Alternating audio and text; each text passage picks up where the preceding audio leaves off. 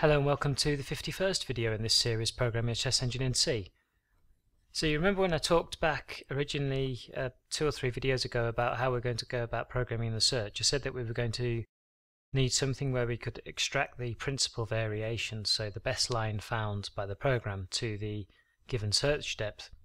And of all the methods available for doing that, I thought it might be nice to use what's called a hash table, or we'll call it a PV table in this case, a principal variation table, because although in this engine we'll just have this small table for our principal variation, it can later be extended if you want into a full-blown transition table which can be used to speed up the search. So the way we're going to do this is, in this video we'll write the code for it, and the next one we'll just make some quick little tests for it in the console. Not any thorough testing, but just very basic testing, enter a few moves and see if we can store a PV line and get it back out again. And this video will make the declarations for actually making this happen. So I've defined a new file, made a new file, called pvtable.c. It's got the standard definitions at the top here, and of course this has been added as well to the make file.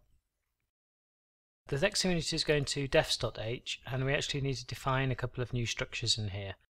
And some of this again will be copy-paste for me to be able to speed things up. And we're going to define the structures required for our table. So we're going to have a structure called PV entry. So this is a principal variation entry. So when a move is found in the search that beats alpha, in that position we shall then store the move and the unique key, the position key, that led to that move. So when we then later on look up, we can say, okay, in a certain position, do we have a best move? That's when we're getting our best line back out. So an entry to store inside our table will contain the move, the best move found, and the key. The next thing we need is the actual structure for the table itself. And the way that will work is we'll have a pointer which points to an element, and then we'll have a number of entries. And what we're going to do is what will actually happen is we'll initialize and allocate some memory for this pointer depending on how many entries we want to store. Now I could of course just create an array straight away of, let's say, 50,000 entries or something and be done with it, but for the future, because it will most likely turn into a hash table, we'll want to be able to eventually dynamically allocate our hash table, because one of the options for chess engines in the GUI is to change the size of the hash table or the transposition table, and so doing it this way allows us to free the memory that this pointer's been allocated and also then reallocate this memory. So this is why we're doing it in this way, and how this works you'll see when we start writing the code to initialize. Now the last thing we need to do is actually declare a table and have it inside our board structure. So I'll call it PV table, and I'm going to make this a pointer in this fashion. So an array with one entry. Good, so that's now our table inside our board structure. And now we need to go back to PV table and start writing the code to actually set up our table.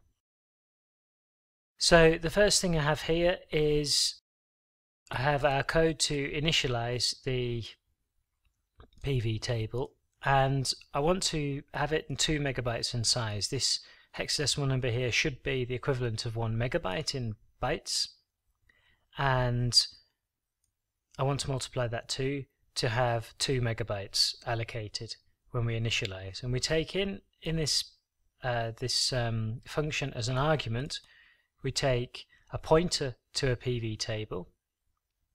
So that'll be, if I go back to defs.h, a pointer to this kind of structure, so we'll actually be sending in this part of our board structure. And then what we do is we set the number of entries equal to the PV size in bytes divided by the size in bytes of a single entry. So that simply then should make pretty common sense, is how many entries of the type of PV entry can we fit inside our 2 megabytes. And then I'm subtracting 2 from this total here, because we're going to be accessing this memory using an indexing method, and I just want to make absolutely 100% sure that we don't go over the end of this, so I'll subtract 2 from this. The next thing is I've got this free command here which frees any memory that our table pointer, so we've got table and the table pointer, if I go back to defs.h and up to the structure here, might be pointing at. Now when we first initialize, it won't be pointing at anything, but say we're calling initialize again, then it'll free the memory that it's been pointing to. And later on, if we wanted to make this flexible, of course we'd also be sending in this PV size here as an argument into the function rather than a constant here to make the size allocation dynamic.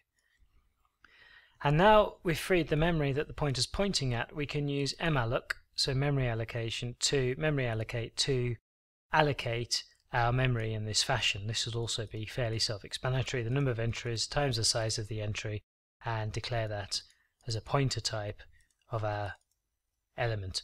So what this essentially is now is a table you could quite easily read as an array that looks like this, as an array of this size like this. It's simply an array declared like this, but we've dynamically declared the memory for it.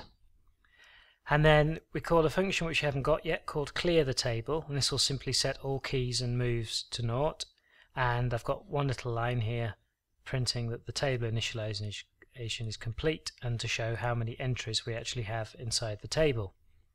So the next thing to do is to write our clear table function, and that, as I said, is very simple, and I've already got it here. We'll put this above the initialization. So we make a pointer to our entries, and then we simply loop through every entry in the table. So we set our pointer to the start of the table, so where our table pointer is pointing. We keep going until we're up to the size of the number of entries, and we increment our pointer. And if you're not familiar with pointers, I've done a tutorial video on it, but when you increment a pointer in this way, you just step through in memory the size of the element that the pointer is pointing at. And then in the position that the pointer is, we set the key to 0, and actually we'll use our noMove constant here to set move also to 0. So that way, if we return from the table, we can test in the search whether we've returned a move or we've returned no move. So now we've got our initialization complete and our clearing complete, we can actually go into board.c, and at the bottom here we can actually call our init Pv Table function and actually send in the position and the Pv table as an argument to initialize. And of course we need to put this init Pv Table function here into defs.h, which I'll do down here. Otherwise board.c won't be able to use it. And that should all work now. So if I just go to make this, and it's compiled okay, and now I'll just quickly go to run it, and we can see here that the table is initialized with 131,000 entries, which should be more than enough for our needs. I'll just type Q to quit. Good, okay, so that's the first part done. The second part, actually, now I've seen that we're up to about 8 minutes, it's quite convenient. The next part the next video will go into pvtable.c, and we'll write the store and probe functions to be able to store a move inside this table, and another function to be able to read a move out if there is one. And then in the video after that we'll look at testing these functions to make sure they're working okay. So thanks very much for listening. Comments, questions, criticisms welcome as always on YouTube.